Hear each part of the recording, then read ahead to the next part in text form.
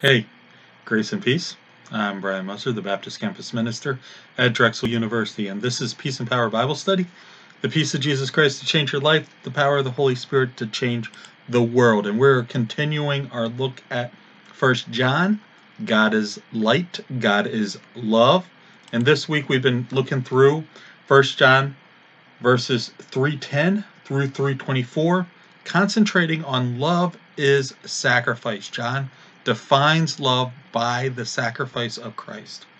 Christ's willingness to sacrifice himself for us is John's definition of what love truly is. In this, our third video of the week, we're going to connect to the rest of the scriptures, and we're going to talk about hate and murder. But anyways, because of the reference to Cain in this passage, we're going to be looking at that story and some other places in Scripture where murder is talked about. But first, let's look at the couple verses here in 1 John that deal with this subject. Unlike Cain, who was of the evil one and murdered his brother. And why did he murder him? Because his works were evil, and his brothers were righteous. Do not be surprised, brothers, if the world hates you. We know that we have passed from death to life because we love our brothers. The one who does not love remains in death. Everyone who hates his brother is a murderer, and you know that no murderer has eternal life residing in him. So I don't know if you're familiar with the story of Cain and Abel. It's one of the very beginning stories in Genesis, coming out of Genesis 4. But let's just review it real quick. And I'm going to read to you the passage of Scripture from Genesis. Adam was intimate with his wife Eve, and she conceived and gave birth to Cain. She said, I have had a male child with the Lord's help. Then she also gave birth to his brother Abel. Now Abel became a shepherd of flocks, but Cain worked the ground. In the course of time, Cain presented some of the land's produce as an offering to the Lord. And Abel also presented an offering, some of the firstborn of his flock and their fat portions. The Lord had regard for Abel and his offering, but he did not have regard for Cain and his offering. Cain was furious, and he looked despondent. Then the Lord said to Cain, why are you so furious, and why do you look despondent? If you do what is right, won't you be accepted? But if you do not do what is right, sin is crouching at the door.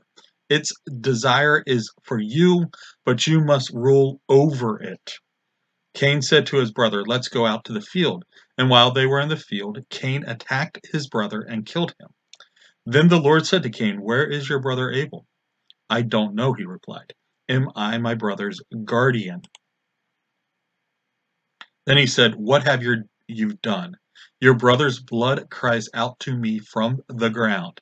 So now you are cursed, alienated from the ground that opened its mouth to receive your brother's blood you have shed. If you work the ground, it will never again give you its yield. You will be a restless wanderer on the earth. But Cain answered the Lord, my punishment is too great to bear. Since you have banished me today from the soil, I must hide myself from your presence and become a restless wanderer on the earth. Whoever finds me will kill me. Then the Lord replied to him, in that case, whoever kills Cain will suffer vengeance 7 times over. And he placed a mark on Cain so that whoever found him would not kill him. Then Cain went out from the Lord's presence and lived in the land of Nod, east of Eden. So that's the basic story. Basically, Adam and Eve, the very first 2 human beings, had 2 kids, Abel and Cain. And Abel, Cain was born first.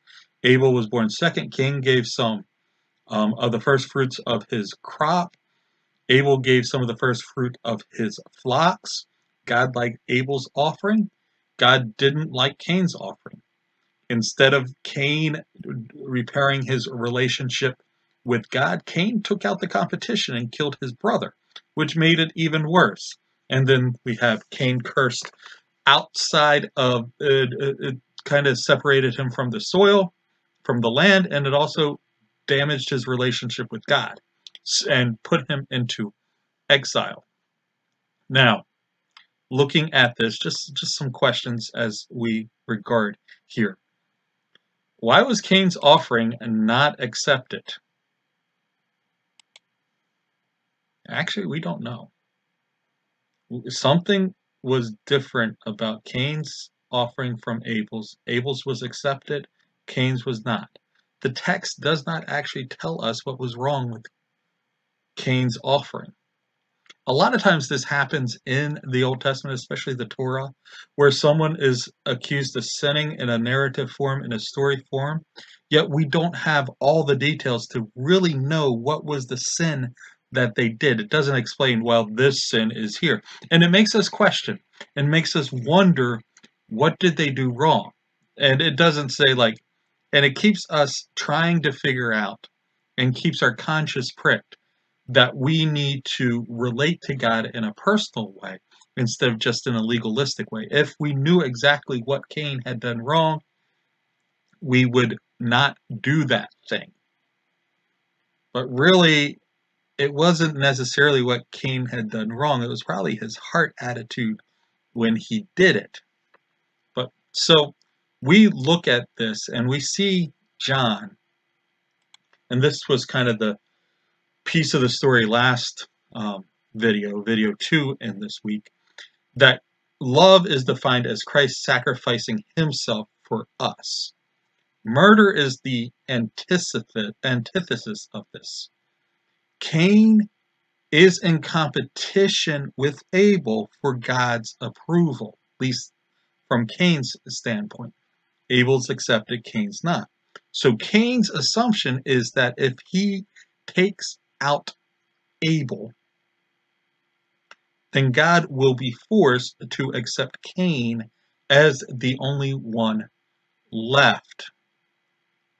Now, it's interesting that by murdering someone created in the image of God, bearing God's image, Cain hoped to relate to the God that created, or the God that was pictured in Abel. And Cain hoped to better relate to God because by killing Abel, because the one who was already in good relationships with God. Some of this doesn't really make sense, but we see Cain murdering Abel because Abel is accepted and Cain is not. And Cain thinks removing Abel from the equation will help him get accepted. Jesus has a lot to say about this. This do not murder shows up in the Ten Commandments, and Jesus in the Sermon on the Mount, also quoting the Ten Commandments, looks at this idea of murder. You have heard it said, well, you have heard that it was said to our ancestors, do not murder. Whoever murders will be subject to judgment. But I tell you, everyone who is angry with his brother will be subject to judgment. Whoever says to his brother, fool, will be subject to the Sanhedrin. But whoever says, you moron, will be subject to hellfire. So if you are offering your gift on the altar, and there you remember that your brother has something against you, leave your gift there in front of the altar. First, go and be reconciled with your brother, and then come and offer your gift. Reach a settlement quickly with your adversary while you're on the way with him, or your adversary will hand you over to the judge to the officer, and you will be thrown in prison. I assure you, you'll never get out of there until you have paid the last penny. Now, there's a lot to unpack here, but this idea of murder and hatred being combined together, this idea of how you relate to your brothers affects your worship of God.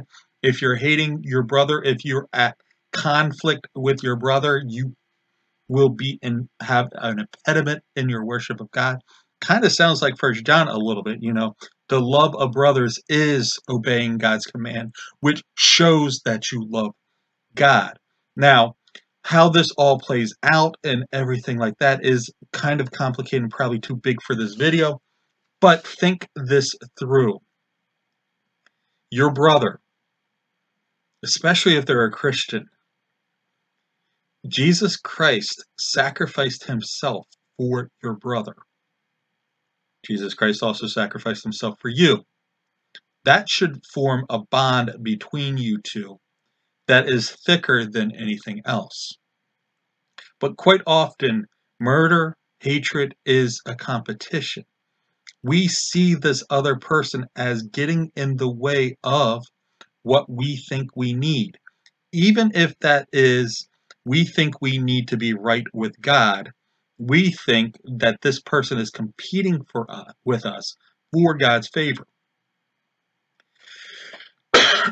So we try to, in some way, prop ourselves up over this person so that we will be spiritually blessed before they are.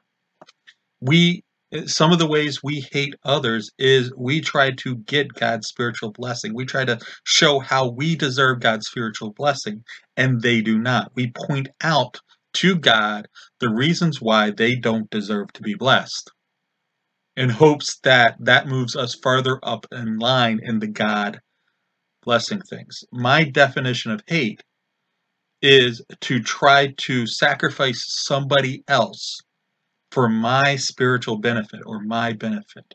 I hate you when I am willing to hurt you for my good. Who are you willing to sacrifice for your own sake?